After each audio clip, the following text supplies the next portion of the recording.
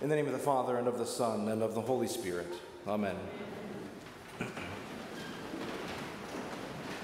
The readings assigned for the day sometimes speak to the life of the world in a way that you don't always see coming. I found myself, as Bridget was reading that Acts text, sort of laughing after a couple of days of rain, hearing, "Here is water."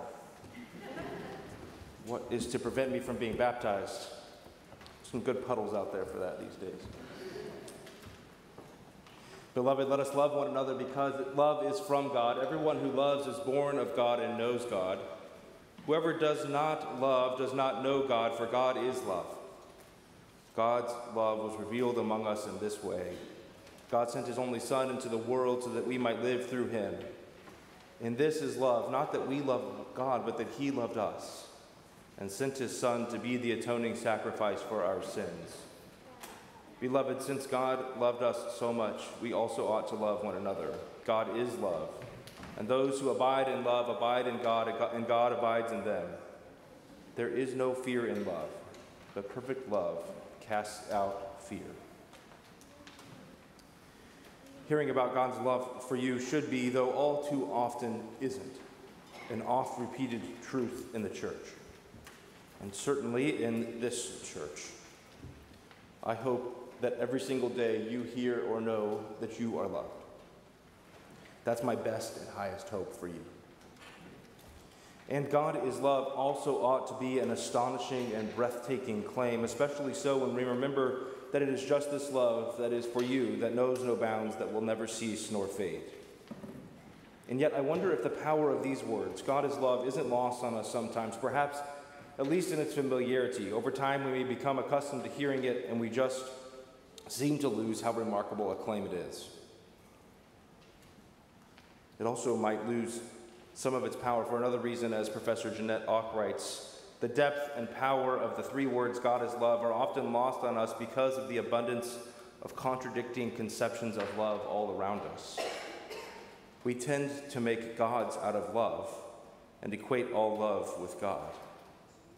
1 John, however, speaks of love in a specific, distinctly Christian way. Love is not God, but God is love. Meaning that believers are to understand love on God's terms, according to God's character. Those who know God show God through their love for others. Divine love, manifested most perfectly through the love of God in Christ, is a reality that God desires us to know, see, inhabit, and share.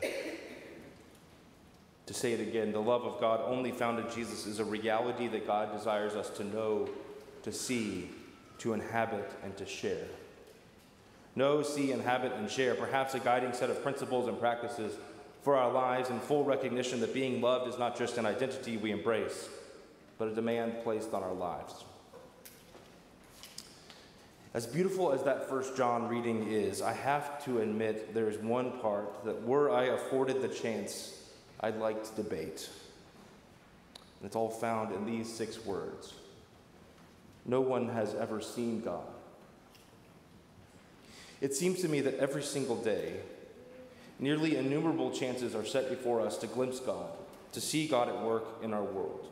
And perhaps the entire point of the Christian life is to be witnesses to that same love too, that all who see and know us might know that God really is love through us, through the people who seek to be Jesus' disciples in the world.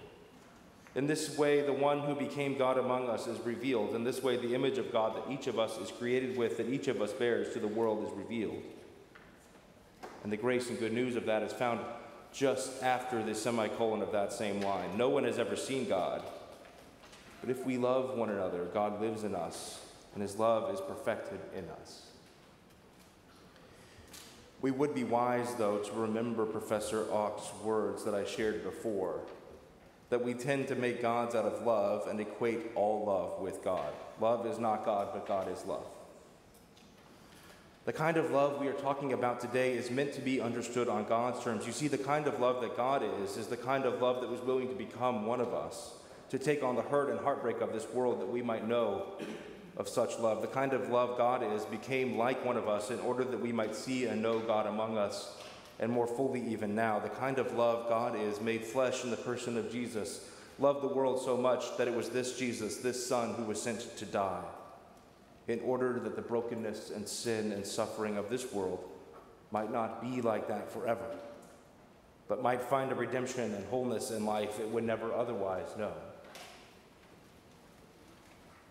To my mind, there are two things that sort of remain as deep challenges for living this kind of life, or two sort of ideas that I keep coming back to for following this kind of way, the way of Jesus that dwells in the truth that God is love, seeking to not make a God of any kind of love. The first comes from a reflection that I have shared with you more than once because I think it's so true. Written by a priest in Memphis, Father Scott Walters, to Calvary Church in Memphis, a blog post he wrote entitled, "Love is a Bother." He wrote it after his dad had just died, and his dad, it seems, used to say, "No pressure" when making an ask, even if that ask required the slightest bit of inconvenience.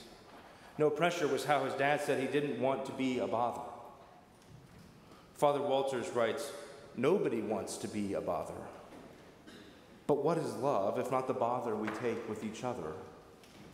It's sacrificing your Saturday for a nephew's dance recital, or mowing a neighbor's lawn when she's out of town, or baking a lasagna for your uncle when Aunt Lucy's in the hospital. Heck, we human beings will scale mountains and swim channels and make pilgrimages. We will learn to knit or play chess or rebuild carburetors or breed daylilies for nothing more than love of the endeavor itself. Why do we think we need to keep the people who love us from bothering with us, whether in life or in death? Love is always a bother. Love is the bother."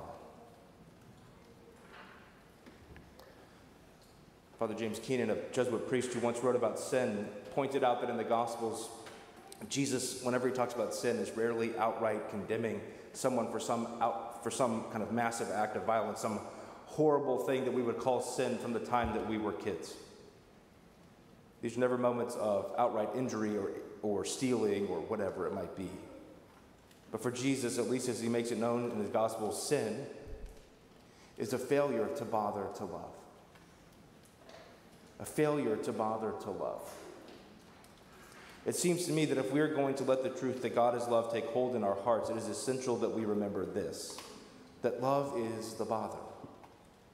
In so doing, we discover and remember that living out love that is God's is almost always directed at someone else first. In care and love, taking a bother with them in order to know that they are known and seen in whatever life has set before them. The second thing that I wanted to share with you all today is this, and it's related. The difference in whether we let all kinds of love become gods in our lives or whether we let God's love transform our hearts is found when we are willing to take an honest, deep, soul-searching look at ourselves to see just who and what we have been willing to love. You see, to embrace that God is love requires that we set down all of the ways that we love only as we think that we should. It means that we have to let go of loving using our own criteria for who and what deserves it and let God's criteria become ours. But here's the thing. There is no such thing as criteria or measuring up for God's love. When we let our definition of love become a God, we realize that we all too often only love the things that we like, the people that we think deserve it, who and what we think should be loved. The kind of love that God is doesn't seek selfish gain or desire. It doesn't go after more or hold on tighter. It doesn't chase down power and fortune and fame. This is the kind of love that moves us across the chasms that divide us and turns enemy into someone with whom at least we can sit next to, or talk to, or perhaps even become friends. The kind of love God is became flesh in the person of Jesus, who showed us that bothering to love looks like feeding the hungry when it seems impossible, caring for the sick and the scared, washing some feet, and laying down his own life that the world's brokenness might be redeemed. Perhaps we can only discover just how true and deep the claim that God is love is when we give our lives to following that way, that example, when we give our lives to bothering to love both ourselves and the world. And when we direct our love ourselves towards others first, then we will know its power.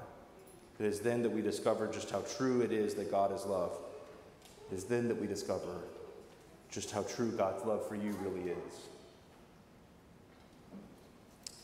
I hope and pray that we all might be willing, might be brave enough, might be more imaginative, might be faithful enough to give more of ourselves to bother to love a little bit more deeply today and in this week to come and in every day. Let us not be worried about what it costs us. Let us not be caught up in what we may lose, because the crazy, world-changing, paradoxical thing of this whole life of faith is that in so losing we gain everything. In so giving we discover more than we could ask for.